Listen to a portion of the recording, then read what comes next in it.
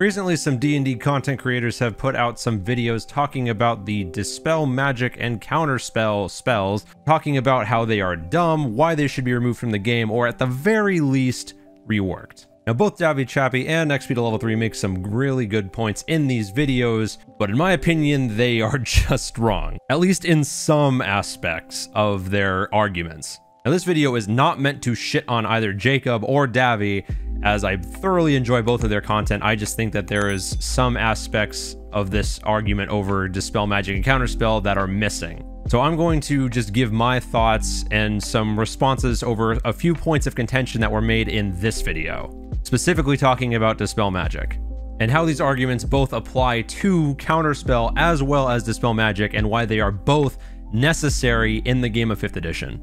Now again, all this is going to be just my opinion as a much smaller D&D content creator shouting out into the ether and hoping somebody listens. Davvy or Jacob, if you ever see this video, please don't be mad at me. So, Counterspell and Dispel Magic are not dumb. Now the first argument to address is that you could just flip the magic off switch until all of your problems are solved. If your big bad evil wizard crumples at the sight of a single very well-known 3rd level spell, you need some serious encounter rebalancing. Any evil arc wizard worth his salt would know that Dispel Magic and Counterspell exist and should be prepared accordingly. You can bet all of your character's platinum that that wizard definitely has Counterspell prepared just for when that type of thing might happen. I can tell you're already probably thinking, well, what if the party has 2 casters who can do Dispel Magic in the same turn, and the big bad already used this reaction, and now he's gonna crumple into a piece of paper? Well, if that's the case, then you can just slap some legendary actions and some legendary resistances onto the final fight, as it should be, to prevent this from happening. Which brings me to the next argument, this time coming from Davvy Chappy. Anymore. The only recourse is for both wizards to take Counterspell, but then they're just burning reactions and spell slots for nothing. Obviously, this point is a matter of opinion, but it is in my opinion that the game of Dungeons & Dragons, or at least the combat portion of Dungeons & Dragons, is a game of 4D chess, where you constantly have to be playing around what your opponent could possibly do 5 turns down the line, and making your moves accordingly. This type of playstyle is in the same vein of trying to fight a legendary monster like an ancient red dragon or a lich, where you're constantly throwing out spells trying to bait the counterspell that you know they have, or maybe you use all of your big spells to get rid of those counterspells so that you can damage them reliably. It's all a game of strategy. And I think that without some sort of safeguard in place like Counterspell or Dispel Magic, wizards could just run around throwing their highest damage things everywhere, and there would be no counterplay for you or the enemies. Which brings me to the third and final point. Take it away, Jacob. There is no counterpoint to it. You don't need a counter spell to a fireball like an ice ball. If you are a monk or a rogue, you can dodge a fireball. If you can be immune or resistant to fire damage, there's magic items that can also grant you that. Dispel Magic doesn't have any counter to it. The only counter is, oh, I hope the dice roll is low enough. There is a counter for Dispel Magic. It's called Counterspell. But in all seriousness, let's talk about that point. Counters. Like Jacob said, if you're a dexterous character like a ranger or a monk, you can just take a lot less damage, or if you're a rogue, you can just take no damage on a successful dex save from a fireball.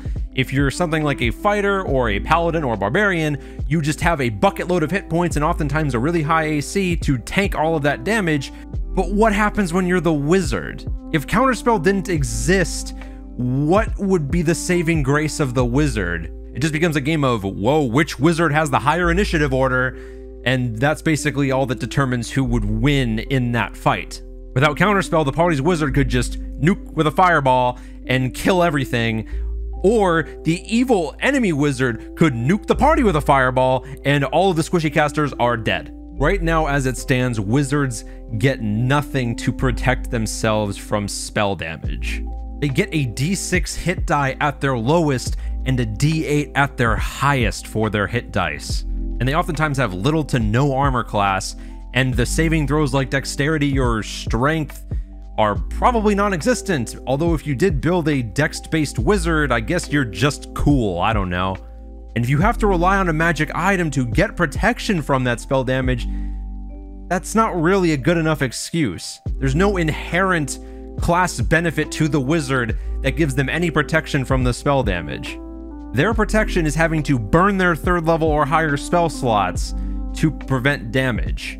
Now, I do agree with the opinion that Counterspell can create some awful feels bad moments where with the snap of a fingers your entire turn is ruined and you can just check out for the rest of that combat turn. But going off of that, I would also argue that it could probably feel even worse to be in a final boss encounter with you being the wizard and the Lich goes first, casts Power Word Kill, and you might as well just rip up your character sheet. Now, there is an argument to be made on why instant no-save spells like Power Word Kill are also toxic for the game, but that's an entirely separate video. Which is why I do agree that Counterspell could be retweaked slightly to, in my opinion, require a roll for every spell, regardless of if you are casting Counterspell at a higher level than the spell you are trying to counter.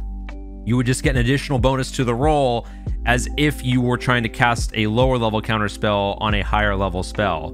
You would just get a higher modifier. I think that this little tweak would add a little bit more interactivity to the spell, as well as give the player who originally cast the spell that is trying to be countered more involvement in that turn, even if the spell does get countered. But that is my piece on why Counterspell / Dispel Magic is a necessary evil, if you will, for 5th edition. But what do you guys think of Dispel Magic and Counterspell? Do you agree with Davvy and Jacob that these two spells are just the dumbest shit in all of D&D?